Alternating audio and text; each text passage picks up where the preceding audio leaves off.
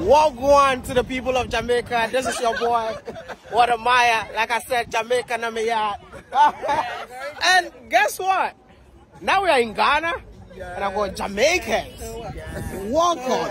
Now, I love the fact that you're representing the grill. So I am. I live in Georgia, but I'm from Hanover, so Negril area. So hello from Ghana. Get close. Awesome. And which part of Jamaica are you from? I'm from Chilani, from Falmouth, Sophia Henland. You know, like, I feel so good because wherever you're mentioning, I've been there. How about you? I'm from St. Thomas. Oh, St. Thomas. St. Thomas in Jamaica, the parish of St. Thomas. Yes, in between Portland and Kingston. Exactly. Awesome.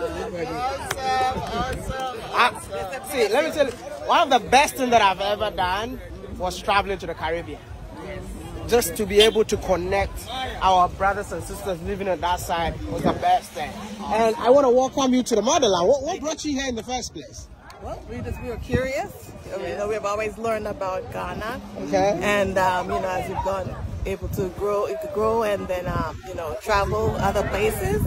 And, of course, there was some influence from you as well. Oh, wow. We have co-workers who are from Ghana. And, you know, curiosity and just want to make that connection. And we're all nurses, too. Yes. Oh, you're all nurses. Yes.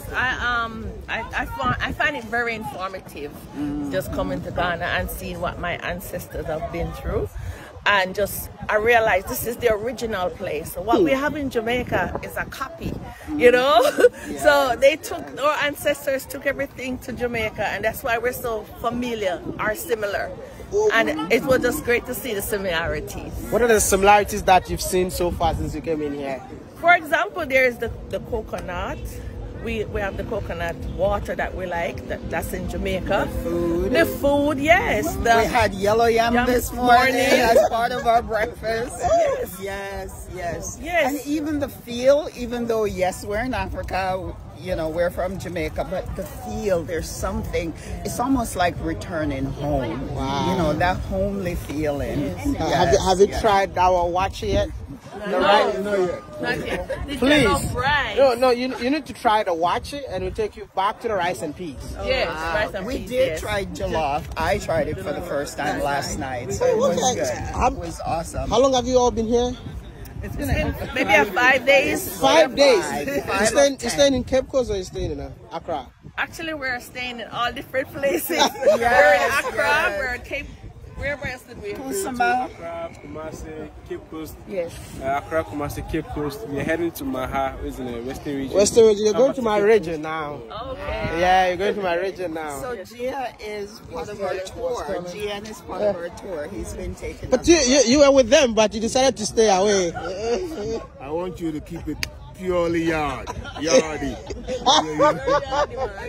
So he's a native. Yeah. No, I'm really happy to meet you all.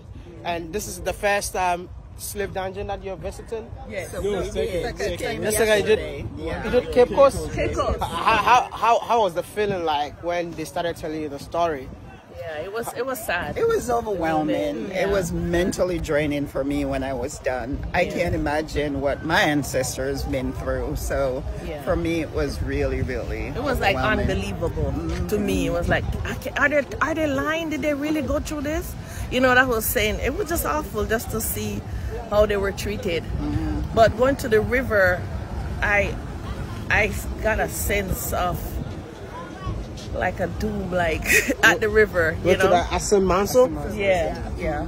The river was really touching, really. Yeah.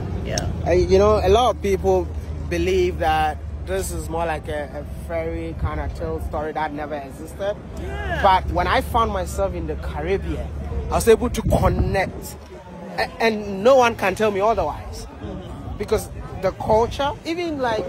See, I was in Accra yesterday. What was happening was the Yam Festival, Homo, and I was in Barbados. And you know the carnival? The story of the carnival, it actually came from Yam Festival. Oh, wow. You see how, the crop over. You see how we connect? The crop over. Oh, my God. You know, so we're just the same people, but we just need somebody to bridge the gap so that we get to understand each other. We are not enemies. Yes, a lot of things happened in the past, but it's about time for us to, you know, connect. There's so many things. When I was in Jamaica, I didn't want to leave. Yeah. Because I felt like I was home. I was like, my mom called me. I'm like, forget it. Forget. I was supposed to spend 2 weeks in Jamaica. I ended up spending 2 months. Wow. Yes. Yes. It's nice. It's like here. It's like everything. It's like here. Everything. You know what? I'm just hoping that one day we'll all come to understanding that we are just one people. So my final message, if you have a message to your fellow brothers and sisters living in the diaspora, what would that message be? Come home. Yeah, come home. Come home. Yes. It's a must. Yes. Come home. It's a must. I love that. Yeah, experience. Come home and get the feel and see that connection and that similarity. And that is, it's even more than similar. That come back to that family. You know, come back to connect with your family and see. Wow. Thank you. Thank you so much for talking to me. All nurses. Okay. So they at some point looking to do maybe some mission trip, because you have a psychologist and you have medical, A psychiatric nurse practitioner. Wow. and other clinical nurses. So at some point they're looking to do mission trip to try to help the community. The question is, how did you get to know them? This is my wife. Ah, so you see, that's the connection you're talking about. Thank you. Nice to meet you. We have worked together within the VA system in Atlanta, taking care of veterans. Wow. Yes, so that's how we It's really a pleasure meeting you all. You too. Thank you. Thank you. And thank you for spreading the gospel, positive things about Africa. 'Cause, Yes. I mean, that's how I learned more about Africa. This was meant to be, because we were going to Kaku. Right. And then he changed the plans on us. Yes. Because we said, he said, he's gonna show you your hometown, but per chance. That was like a couple of days ago. Wow. Then today he picks us up and he said, well, since we're in this area, let's do Elmina.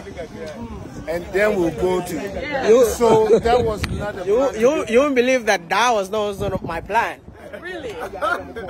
I just saw the market for the first time, and I'm like, hey, let's just park so that I'll be able to go to the market. So I was actually on my way going down to the market, and I saw you waving. And This one here, recognize it. no, it's really nice.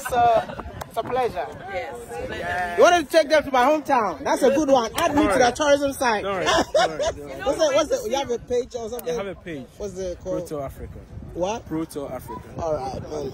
Okay. You know, we went to Rita Marley's house. Oh wow! In a Bree? Yeah, Bree. Yeah. We had to see that. No, definitely. You know that area is called Jamaica, so? Oh yeah. Oh, Dad, I was telling them that you did. I did a video. Yes. I don't remember the name of the town. Yeah, that place called Jamaica, so yeah, because so many Jamaicans that came to Ghana in the 1800s, they came to spread Christianity in the 1800s from Nova Scotia. That's what, in Canada. That's where they settled. So the entire area is called Jamaica. Thank you. There's our sugar cane. Yeah, Jamaica.